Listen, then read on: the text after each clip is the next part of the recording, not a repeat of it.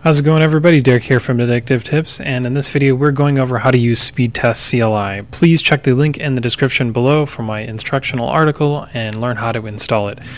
Once you've got it installed, you can go ahead and look at the GitHub page and it'll go over exactly how to use it. We're going to do a basic test here, and you can open up your terminal here. I had to quickly connect to my VPN because I don't want to expose my external IP address to the internet. So when I run a speed test, you're not going to see my location. I mean, I live in the Michigan area. I mean, I'm not afraid to talk about that, but I just don't want my IP address out there.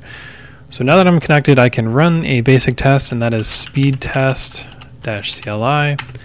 It's going to run a quick test, and it's going to run a ping. It's going to test my download speed, and it'll test my upload speed right in my terminal.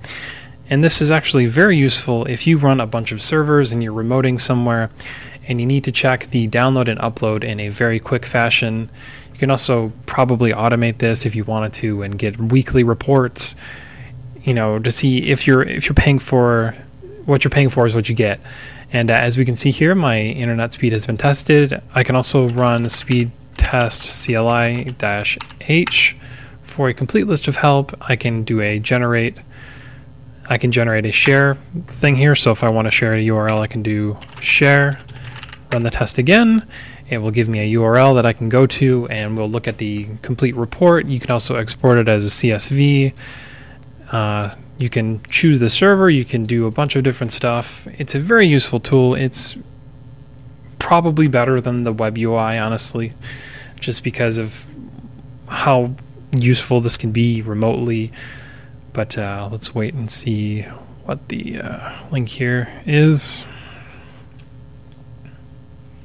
Alright, so once the result's done, I can go ahead and I can quickly copy this link here.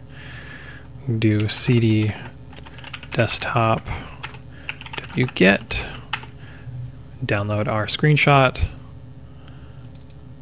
and we have our speed test information.